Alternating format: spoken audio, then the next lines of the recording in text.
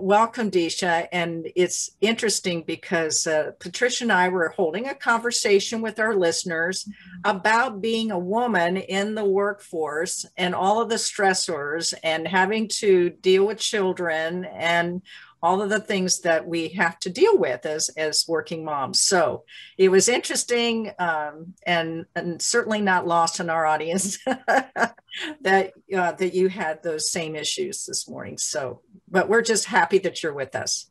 Likewise. Thank you all for having me.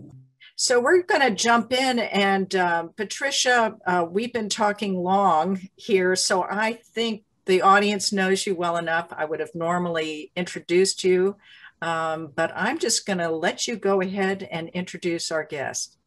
Yeah, and I am really excited that Deisha was able to make it because when we had our initial conversation, I was blown away, and I am confident that you're all going to be educated and enriched and inspired by listening to her talk. And so let me just read through her bio, and then we will dive right into the interview. And so Deisha is an accomplished leader who shapes communication strategies, counsels CEOs, advocates for inclusion, and grows teams. And she's a passionate driver of transformative initiatives that generate results, whether targeting investors, analysts, consumers, employees, or community stakeholders. And Deisha leads the Metro Atlanta Chamber's strategic focus on promoting Atlanta, and she's the organization's head of diversity and inclusion. And so her team spans across internal communications, traditional marketing, and the region's millennial and Gen Z targeted movement, Choose ATL. And she also leads the organization's inside-out approach to advancing diversity, equity, and inclusion, including efforts that aim to drive collaboration and collective impact among the region's diversity and inclusion leaders. And in September 2020, Deisha was appointed to the board of directors for skincare brand Urban Skin RX, and she's a proud alumna of Clark Atlanta University. So thank you so much for being here, Deisha.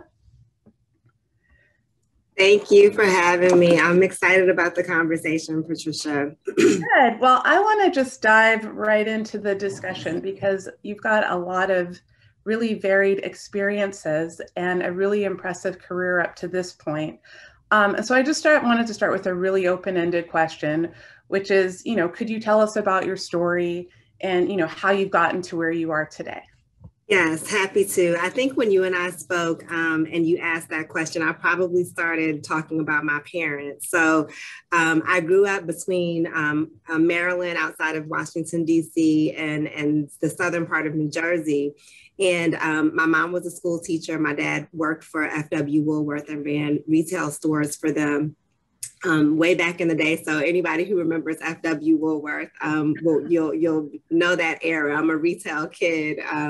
But my mother was very, I don't know, she was, my parents have passed, but my mom was very clear about what it took to really chart your path in life. And one of the things that she imparted on me very early was that it's important to know what you're really good at and try to find a way to do that, for the rest of your life, but also like be clear on what it means to do that for the rest of your life, right? And so when I was in high school, I took a bunch of personality assessments. And they always came back to say that I should go into public relations or psychology. My mother was like, I wanted to come to Atlanta to go to school, and I needed to be able to tell her what I was going to do with my life before I was allowed to come to Atlanta. And so I sat with all these career books. I mean, I can remember the day very vividly in the public library. And I went back home and I told my mom, I've decided I'm going to major in communications, and I'm going to lead communications for some big corporation one day. I stood on a stage in high school and said that in front of like hundreds of people, and just have really been fortunate to not only have that clarity very early, but also like enjoy getting to, that objective in my career and in my life. Like I literally love what I do. And so I started my career at Ketchum doing public relations campaigns and strategy for big brands, Procter & Gamble brands, CoverGirl and Tampax, and worked with Delta Airlines very early in my career in the Home Depot. I ended up going to work for Earthlink, doing corporate communications for what was the second largest dial-up internet service provider. Wow. At that point, right? Remember dial-up? And then I decided to move to Arkansas to do communications work inside of the largest company in the world, Walmart. I was there for a decade before coming back to Atlanta, and have been at the Chamber now for about almost 4.5 years. And my role at the Chamber is really about promoting Atlanta as a great place for talent and as a great place for business. And a part of that means that we need to lift up diversity, equity, and inclusion. Not only as a business imperative, but as a community imperative. And so I really have enjoyed doing this sort of trifecta, marketing, communications, and DEI work during my time at the Chamber. That's amazing. And, you know, we've been hearing, particularly over the past year, so much more about DEI work, and that seemed to be more on the forefront for a lot of businesses. So what kind of initiatives are you currently working on in that space? Yeah, so we, some of you all who are in Atlanta may have heard about this, but, you know, we were really excited to launch the ATL Action for Racial Equity this past February. And this was an initiative that we really began in earnest to think about last summer after the unfortunate death of George Floyd and Ahmaud Arbery and even Rayshard Brooks here in our own community in Atlanta. We had a number of companies, as you all know, who had been making statements. They had been talking to their employees, hosting courageous conversations, and really encouraging, you know, leaders to go into this period of deep learning and listening. But they got to a place, the CEOs who convened at the Chamber, where they said, man, like, we need to do something, right? And we need to go beyond words, turn those into action. And they wanted to do it together. And so because the Chamber is the place, our board, you know, we're really fortunate to have a lot of the CEOs of the large employers in our market who sit on our board, and other leaders. They convene at the Chamber. And so it just made sense for us to be the business organization that tried to get some clarity around what it means to take action and take action together. And so that is what the ATL Action for Racial Equity is all about. We studied the data around inequity and systemic racism in our community. We looked at a number of issue areas and determined 4 issue areas that we believe business is most prepared to drive and accelerate change in. It's corporate policies, so and in particular HR policies. It's inclusive economic development, which is really about supplier diversity and elevating underrepresented businesses. It's education and workforce development. And the data also made clear for us that when we talk about racial inequity in Atlanta, when you really unpack it, our Black community is being disproportionately impacted. And so the initiative at this juncture is really focused on elevating Black talent and Black-owned businesses and using business strengths to do that. And so we've been really excited about this initiative. It really is one of it's probably the most proud thing that I've been able to do in my career, simply because of the possibilities, the impact that it could have, not only for, you know, our business community, our community at large, but even, you know, for me, it's about my family. You know, I'm raising these beautiful Black boys, and I would love for them to be in a society that puts the wind behind them so that they can be everything that they were made to be, I believe. And so this initiative is not one that will solve every problem, but I do believe that it can have tremendous impact. That's great. I mean, you know, my own sense is that it seems like businesses are much more sort of in this from a genuine space, whereas before a lot of DEI seemed to be just sort of a check the box sort of thing that businesses have done. Has that been your experience as well?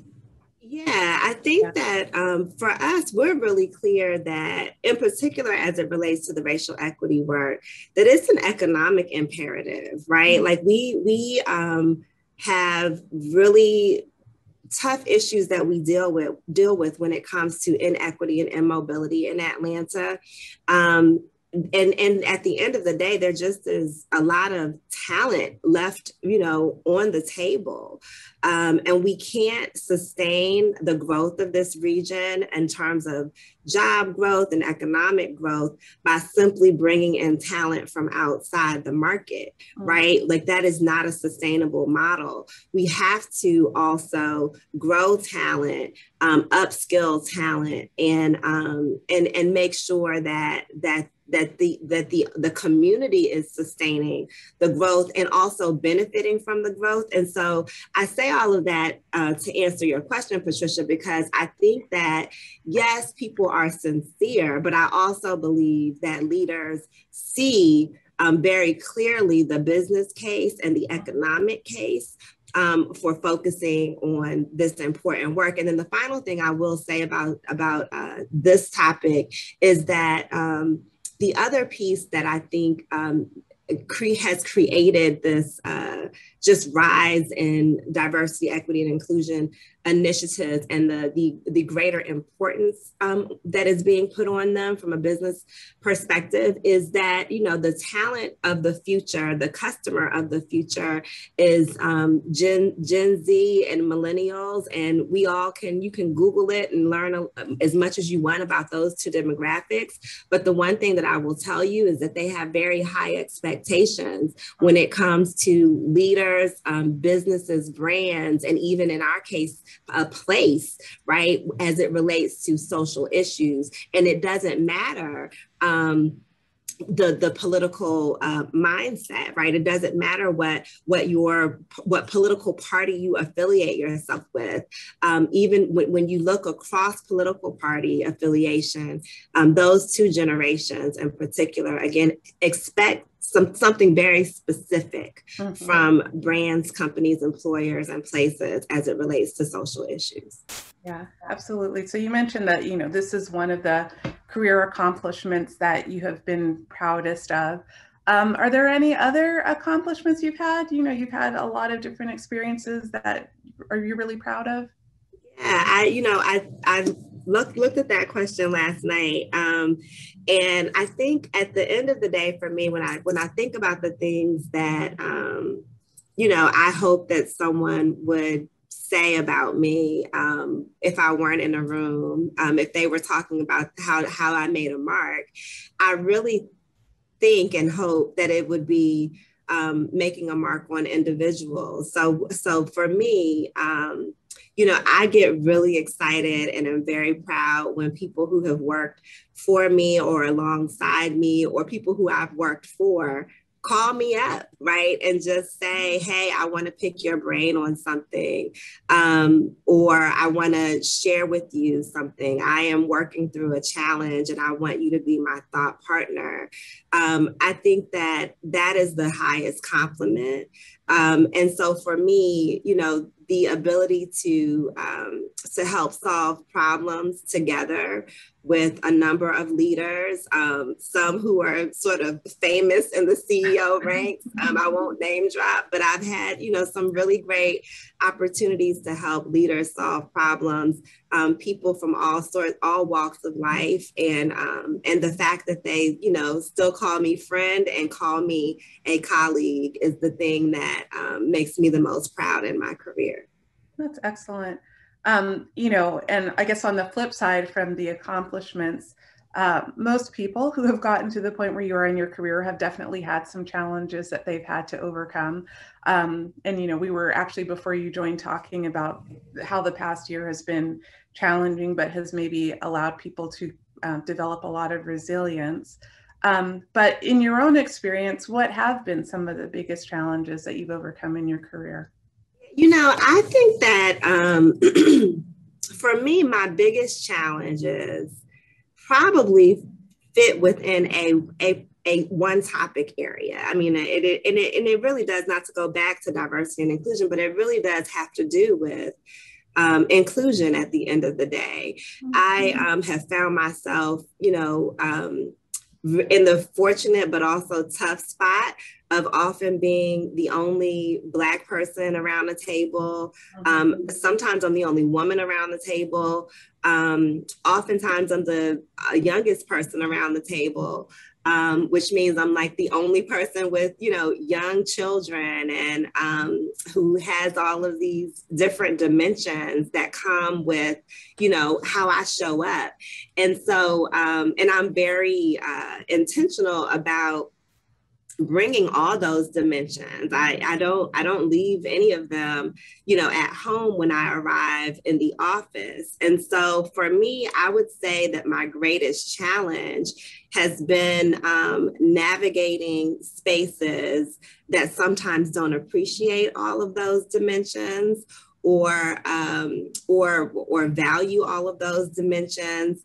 And in particular, trying to navigate spaces where higher levels of leadership are, sort of viewed in a particular way, and where what I bring doesn't necessarily match that higher level of leadership viewpoint, if that makes sense. So for example, someone just yesterday was telling me about a conversation they had and with someone who said that, if you're going to be in the C-suite, you have to look the part. And so, right. And this is, no one said this to me, but I do believe that I have, worked in environments where that has been an unspoken truth, right? Where people are saying, in order to be elevated, you must look the part. And what I would, sometimes think and try to find a way to say is that I don't look the part. And I'm probably not ever going to look the part because until we make more progress than we have today, right? We all know that people in higher levels of leadership typically fit a certain mold, and it is a little bit monolithic still this day and age. And so my greatest challenge has really been navigating that, not losing my my vigor and my zeal as I navigate it, because sometimes it is it's difficult. But I think I also have found ways to really hire my boss and put myself in rooms with people who appreciate, every dimension of that I bring and see the value that those add to a leadership team. And so trying to make sure that I am, I don't want to say that I'm like, my therapy is avoidance, but in some ways, I do have to just acknowledge that certain leaders and certain rooms might not ever value all of the dimensions that I bring. And that is just hard stop. And so I am going to find my way to rooms that really do appreciate, all of what I bring to the table. Yeah. I mean, women definitely do have a lot of double-edged swords to have to navigate. And I think that's only compounded for women of color. But at the same time, I mean, it sounds like one of the keys to your success has been being unabashedly yourself and, being authentic and not playing the role or having to look the part, but being true to yourself. And so, I mean, what advice would you have to women about this idea of being authentic and staying true to who you are while still, being able to be successful? Yeah, I like all of you, I'm sure I have a few mentees, and one of my, if you can have a favorite mentee, I shouldn't say this, but Alasia Brown, an amazing young woman who is one of my mentees, asked me this question. It had to be 3 years ago. And I looked at her and I said, Alasia, how can you ever achieve all that you want to achieve in your life? How can you ever fully arrive, right, in your gifts if you're not being who you were made to be? Like, I just, I think that we are all gifted and with something that is unique, right, that we were designed to bring into the world. And so in order to get there fully, you have to just be who you are. I mean, I believe that so wholeheartedly.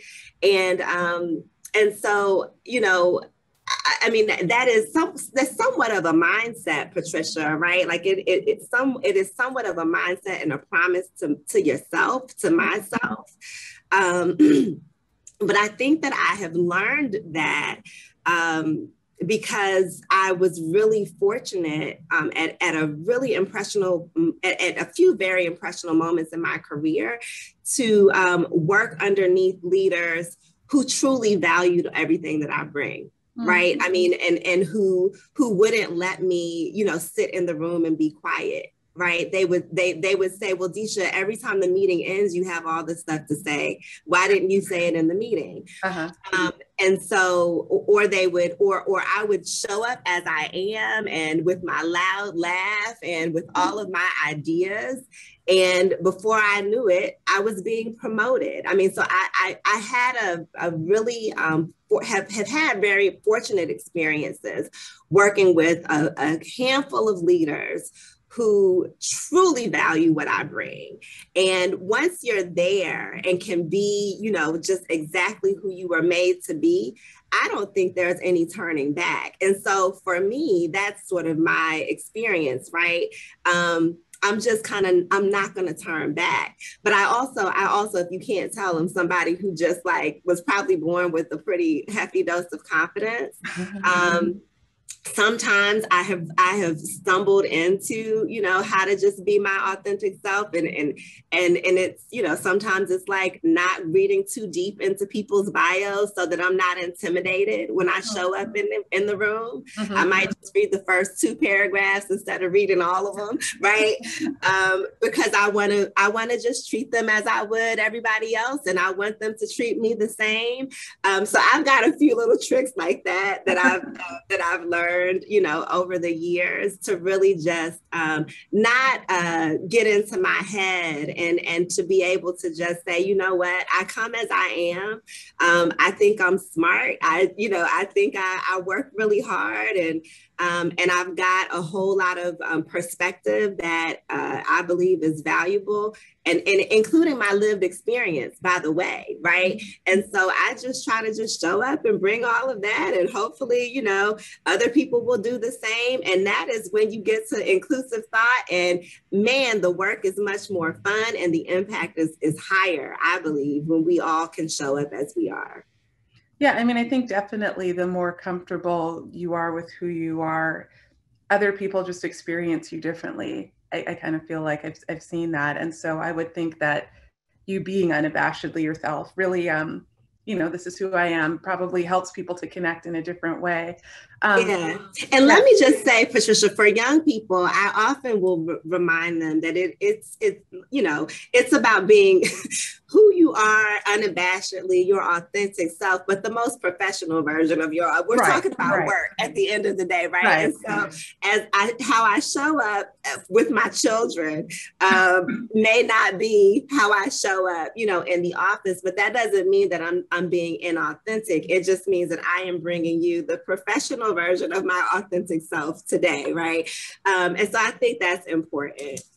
Yeah, definitely. I was listening to a podcast yesterday where they were making the point that being your authentic self, you still have to think about the impact that you're having on other people. And so you can still share your authentic thoughts in a way that's constructive, that isn't going to put people on their heels or, you know, have them responding more to how you said it than what you said it. Yeah. That's right. That's right. Yeah.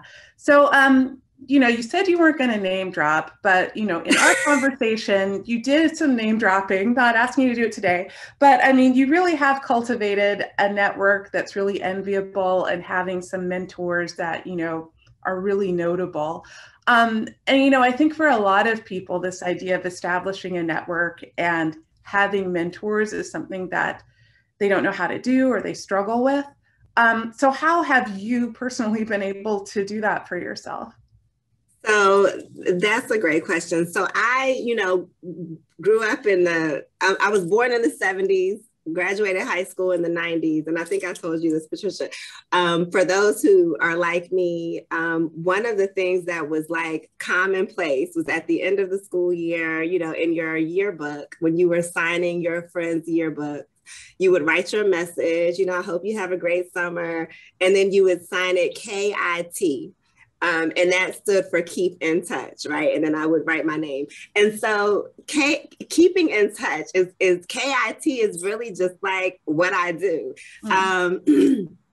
And I would say, I mean, it's important to know, I don't know what people do professionally that are in the room here today, but, you know, I'm in communication. So professionally, I end up being in rooms with, you know, amazing leaders. And we are solving problems together. Like that is part of what I do, right? At some point when I was at Walmart, for example, I led crisis communications. I led communications for the financials and mergers and acquisitions and things in litigation at some point. And so, you know, that puts you in a room with people really having to think hard about how you proactively do something and meet an objective, or how you reactively protect the brand. And so I know for me that I build my best relationships through the work. When we're in there together and we have rolled up our sleeves and we are solving a problem, oh my gosh, like I'll learn about your family, you know, through that process. I'll learn about you through the process. You'll learn about me. And then after that, I simply keep in touch, right? You know, we all move off a project, you know, you've moved off of a project and it's like you never see the person again, right? But instead of allowing that to happen, I keep in touch. I will follow up and ask, just check in and see how you're doing. If I notice an article that I think you would be interested in because of this experience we've had together, I'll send it along to you. And then if I feel like you could have some perspective as I'm trying to navigate a challenge in my career, I don't hesitate to call people up. I mean, I just don't. But that's not the only time I reach out, right? Like I keep in touch otherwise. So for me, that's been the important aspect of really nurturing relationships, and that leads to really awesome mentor-mentee relationships. So Patricia, so as an example, I mean, that's how Roz Brewer and I got to know each other really well. We both worked at Walmart. We worked through a couple of problems together.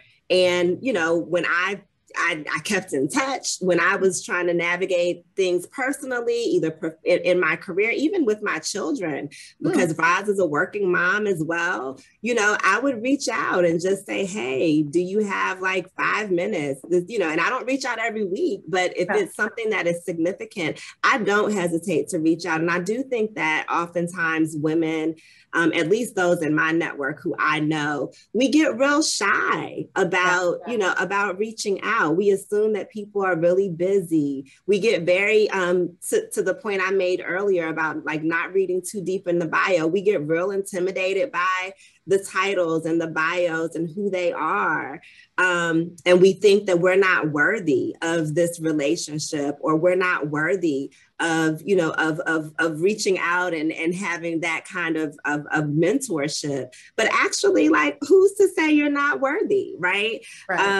And in my experience working with a number of CEOs, actually they, and Roz will even say this, just as to stay with that one example, she learns from our interactions. It helps her understand what people in her organization who maybe are at my career level may be grappling with. You know, it helps her understand perhaps where people who are people managers in her organization may be struggling or missing the mark as it relates to helping, you know, folks at my career stage navigate the next step and all of these kinds of things. So these things are two-way. It's not just I am asking you a question and I am using you as a mentor, but we are, you know, we are in this together and both learning mutually.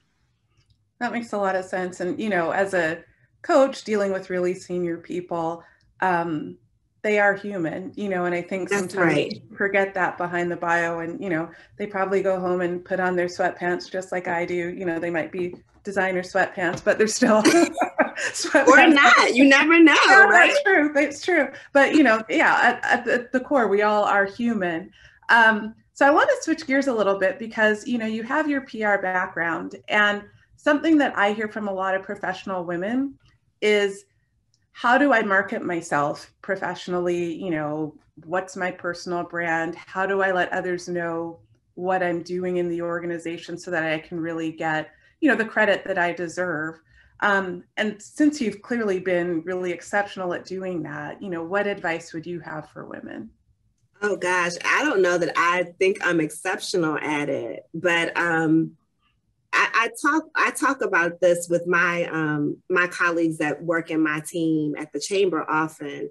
I think that I think about how to sort of package, if you will, results and impact. Because I learned to do that for clients very early in my career. We would talk about merchandising your results, right? Mm-hmm. So if you were my client, Patricia, I've got a statement of work. I deliver all of the deliverables, and we have now emailed a bunch, over the course of several months, and we're done. The project is done. We would not stop there. We would then come back and package it up on one sheet of paper in a beautiful way so that you could actually see the many months of impact and the roll up of what we were able to help you achieve. And so I think that just even thinking about that, as someone just put it in the comments, as merchandising your results, is smart. And I think it actually simplifies it in a way, right? You just realize that you're not having to, it's not about faking it until you make it or projecting something that you're not. It just simply is about, how do you merchandise your results? So I don't know. Again, I'm not saying I'm an expert in this, guys. We all can, figure this out together. But if anybody follows me on LinkedIn, I tell young people all the time that my LinkedIn is an extension of my resume, right, in my head. And so the things that I post on LinkedIn will be related to, the things, who I am professionally and what I am really good at, or what I aspire, right, to be good at. But I often am posting sort of things that, again, I merchandise my results on LinkedIn. And sometimes it's me thanking my team for having a really big impact on a particular thing, or thanking another leader for allowing us to have a really big impact on a thing. But it truly is, for me, that's where I focus. I don't, and I know that, some of the things, women especially, we want to focus on our look and the headshots, and trying to make sure, I just had my husband take more pictures of me last night, Lord knows. So, I think that those things are important as well. But at the end of the day, I really do think it's about, how do you merchandise your results in a way that speaks to your story, either where you are currently or where you want to go. Okay. So I guess do good work, and then, don't let it stop there. Listen, that's a prerequisite for all of this, y'all. Yeah. You have to strive for excellence and try to be as exceptional as you possibly can in what you do for a living. That just, and be a student of it always, and always working to improve. I compete with myself on a daily basis, right? I'm trying to be better than I was yesterday, or better than I did the last time. Continuous improvement as a mindset. All of these things are prerequisites for any of the stuff that we've talked about. And I agree with you, Susan, that excellence is not perfection. I talk about that with my children all the time. Striving for excellence does not mean that you are, attempting to be perfect. It just means you're trying to do the very best job that you can on every day. So I want to ask one more question, because I want to make sure that people in the audience have a chance to ask questions. But But, you know, we've seen that you're a mom to two sons and, you know, you're a wife, you mentioned. How do you find balance with it all? Because you are really doing a lot. Yeah. How do I find, it's striving for excellence. I mean, that's just I want to be great at, at my roles at home. I want to be an amazing mom. I want to be a wonderful wife. I want to be a really good friend, to my girlfriends and my guy friends. And I also want to be a really good sister to my brother. I mean, we all have all of these roles and dimensions. Yeah. And so I think, again, I believe really in your mindset being critical as a first step. But so I know that in my mind and in my heart, I want to do a really good job in all of those areas of my life. And I'm committed to that. What I also know is that on some days I'm better at work than I am at being a wife. And on some days I am a better friend than I was a colleague, right? And so I give myself grace across the board. I think resources are very important. If you are, so blessed to be able to pay people to kind of come in and help you. If you can't do that, but you've got friends and family around you, I am not hesitant. I don't hesitate to ask for support and help. That's been really challenging, by the way, in the pandemic, because, we've just sort of stayed in our family unit because of COVID.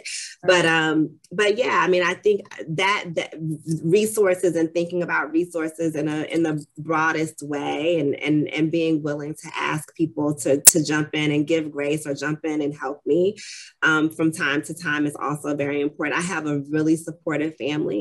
My husband is amazing. My friends, I mean, they cheer me on and would do anything to help me be able to continue to achieve professionally. And so I feel very blessed and fortunate by all of that. But yeah, it's just about, for me, it's about the commitment and the desire to want to do a good job in all of those areas of my life. I think because I'm committed, I work on it every single day. Yeah, I mean, it sounds like a theme for you, at work and at home is just having a community or, not being afraid to ask for help if you need it or for advice or for perspective. Yeah, and I'll tell you, Patricia, one of the things that has really been helpful to me also is encouraging my children's independence, right? And so I do all kind of crazy things like, for both of my boys to be able to get their own breakfast in the morning. I bought one of those hotel cereal dispensers so that I put the milk in a smaller container and it's at their eye level so they can come down and the bowls are reachable, right? They know what we practice all of these things. My 8-year-old, can make his own lunch, all of those kind of things, I think, by the way, help me be able to take a load off a little bit, but they also are encouraging my children to be independent and to learn, how to take care of themselves. And so there are all kind of things I think that we can do, all sorts of tricks that we can try, as we're trying to get to balance. Well, I would think it would also make them good partners when they're older because they will know that they have a role to play around the house too. And that's right. That's right. Yeah. Well, I want to open up the floor to questions, and I think Anne's going to be rejoining us to facilitate that part. So, yes. Yeah. Hey, thank you, Deisha. There's a lot of takeaways from today's discussion, but one of the ones that I loved so much was KIT, keep in touch. Yes. Love that. So short, easy to remember, and really confidence boosting. So thank you for that. Good. So one of our listeners had posed an earlier question and you sort of answered it. However, she was looking for tips to navigate those situations where your diversity or your uniqueness is not valued. And so I'm curious, without divulging any kind of situational details, can you talk a little bit about what does that look like when you're in a situation, a meeting, for example, or something like that? Yes. So yeah, I can absolutely speak to this without divulging or sharing anything that I think is inappropriate. For me, and it really boils down to courage, right? And we know, I mean, we study leadership, and so we know that courage is critical, right? It is just something that we have to have as leaders in general. And so I have found the courage on a number of occasions to speak truth to power, and to let people know how either something that was said, has made me feel, or when I feel like something I have, tried to add has either been misinterpreted or devalued, right? And I don't do that in the boardroom, with 20, 50, hundreds of other people around. But I think finding the opportunity to have a one-on-one conversation is always important. In the most challenging scenarios, I believe in having those conversations over food, getting people out of, your sort of classic office space and get into a neutral space, and having some food involved sometimes helps. It's at least been helpful in my situations. But I think so having the one-on-one conversations, and sometimes that is either with the person who has made the transgression, if you will, or it's with my boss, right? And or with the people who I need to be my allies in the workplace. I have actually called on people to be my allies. Like, I have said, hey, there has been a pattern in these meetings where I am the only person who is raising this point or these kinds of points, and it's not always well received. I need someone else to be thinking about these kinds of topics as well, and perhaps raising them. Or if I raise the point, can you come behind me, right? And say, hey, that was a great point. So these are all kinds of, it depends on the scenario. But I think that, for me, those are strategies that I have tried to implement that have worked in many cases. And let me just say this, for me at this career stage, I say this publicly and all the time, I hire my boss. So where I am in my career stage, I am very fortunate and privileged to be able to say, I'm going to go and work for a leader or work in a culture that actually values me. And I probe for that in the process, and in some cases I decide, nope, they're not ready for Deisha. Right. And in other cases, I decide, oh my gosh, like they really would enjoy having me there. And by the way, I can also add a whole lot to their environment. And so I think there will be times where you have to decide that it's not for you. They're not ready for all of the dimensions that you bring. And you might be in that scenario today, and you might need to, you've tried all of the things, and you are like, you know what? It's actually becoming toxic. And the better thing for me to do is to try to navigate my way out of this situation into something that may be better. And so, I'm going on and on. This is, whoever asked that question, call me. We can talk. I'm happy to brainstorm and to get into some more specifics. Sincerely, send me a direct message in here and I will give you my email address. Nice. That's awesome. Yeah. I know that when we're not able to live our authentic selves, life gets real clunky and messy. And so it's better. I love your characterization of hiring your boss, because it's true. You do hire the organization as much as they're hiring you, and you better make sure there's a good fit there, culturally speaking, before you get and in some cases we do have to blaze trails. So let us not forget that, right? And so there will be scenarios, if you've got the stamina and the muscle for it, where you got to go into an organization and it's on you to make a difference for someone else. And I have, you know, kind of raised my hand for those kind of opportunities in my career as well. It's not easy, but that's when, you know, again, I think about the moments that have made me most proud. It's when I have, you know, blazed the trail and gotten an organization to some degree of transformation and culture shift that creates a better space for others to be able to bring their authentic selves to work as well. Mm-hmm. So it goes beyond influencing strategies to actually transformational kinds of change. Yes. That's great. So listeners, please enter your questions into the chat area. And so we've only got a couple more minutes left with Deisha, and which has been amazing. Thank you so much. So glad that you got the boys into school and were able to join us. So I noticed, by the way, that there was a quote I entered into the chat by Julie that's I love. Be yourself, everyone else is taken, by Oscar That's right. Wilde. She was reminded in your conversation about that particular quote. I thought that was great. And Susan Hitchcock said, "You are confidence and authenticity personified." Well, thank you. Thank you very much. And, you know, and I will say, I think a lot of people have learned to sort of be this way. And I think that is the case for me too, right? I go back to when I was, you know, an intern and afraid to speak up in a room, right? So I often go back to that moment and think specifically about the leader who said to me, "Don't do that again," right? Like, if you've got a thought, you raise it. Yeah.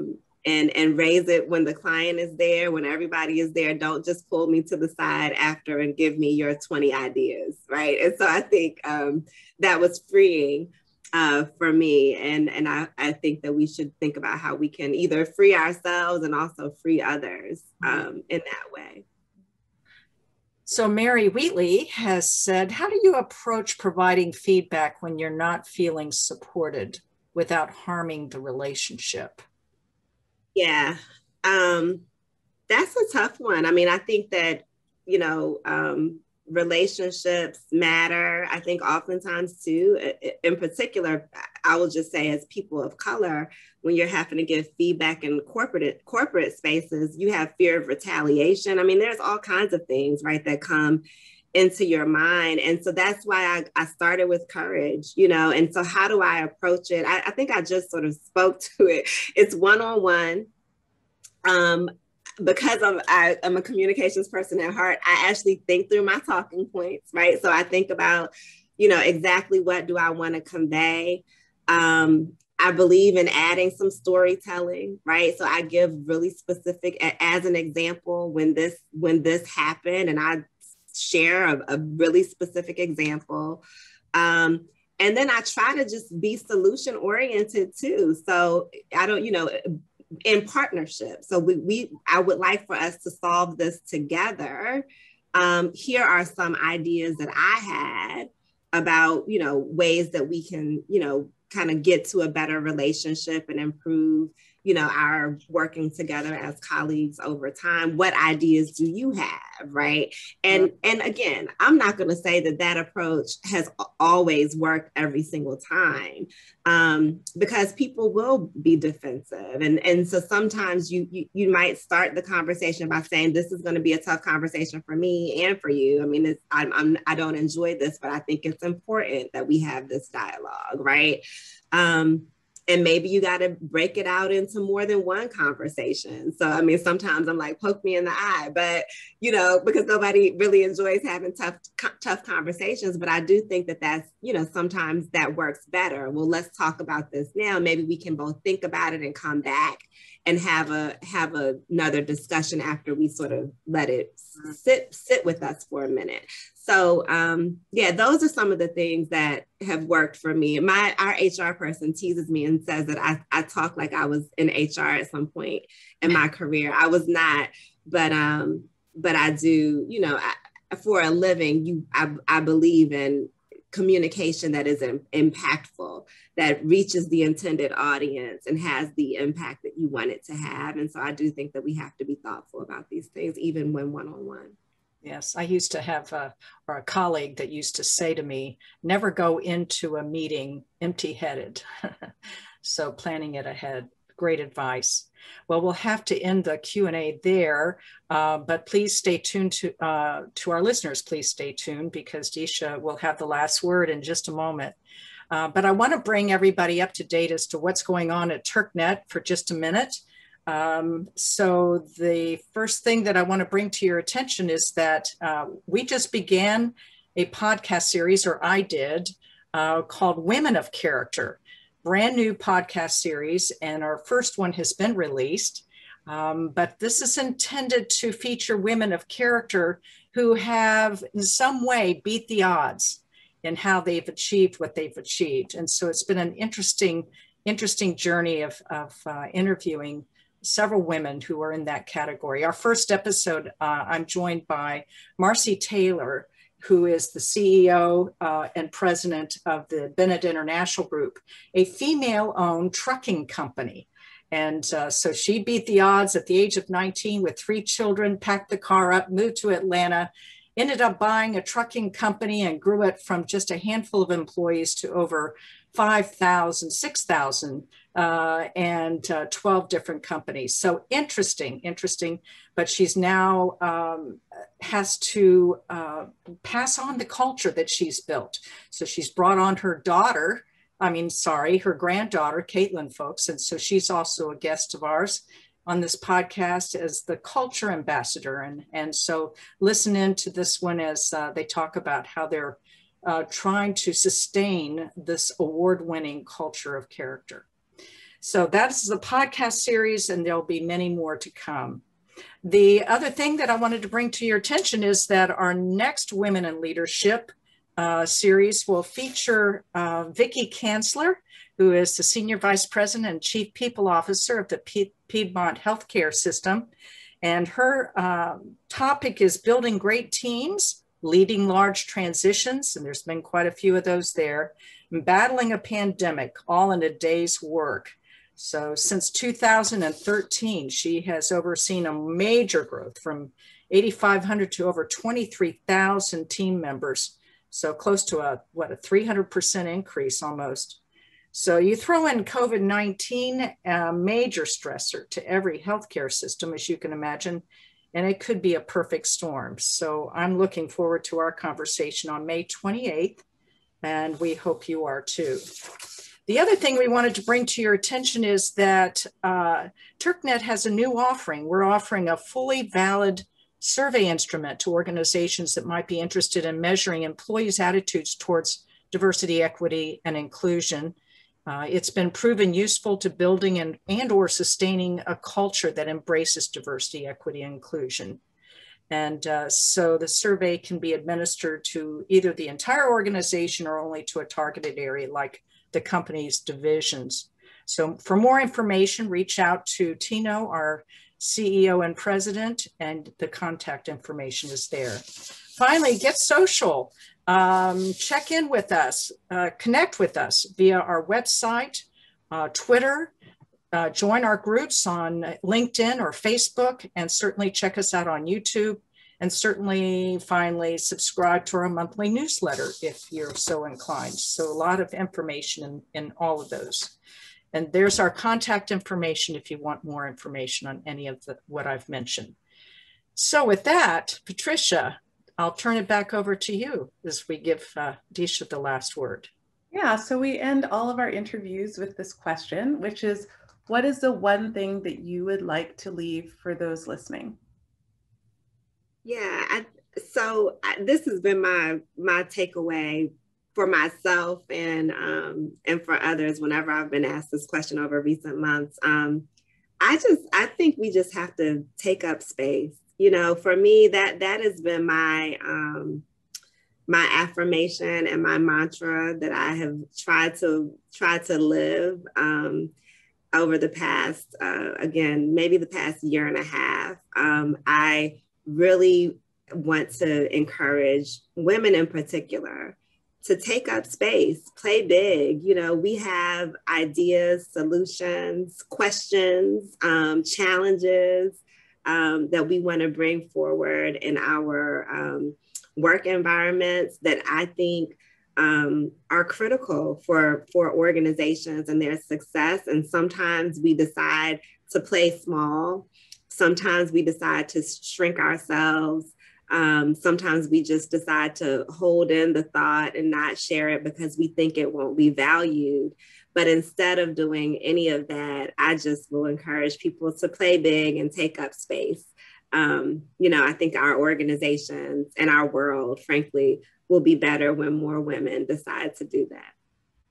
Awesome. Thank you so much. Those are wise words. And, you know, in the opening, I said that I felt like we would all be educated and inspired as a result of listening to you. And from the raving comments I see, I think that everybody definitely had that experience. So I just want to thank you so much again for joining us this morning. I found it to be amazing. I think everyone else did too. And to everyone listening, you know, we will see you again next month. And I hope you all have a great weekend. Thank you. Thank you all. Okay, bye.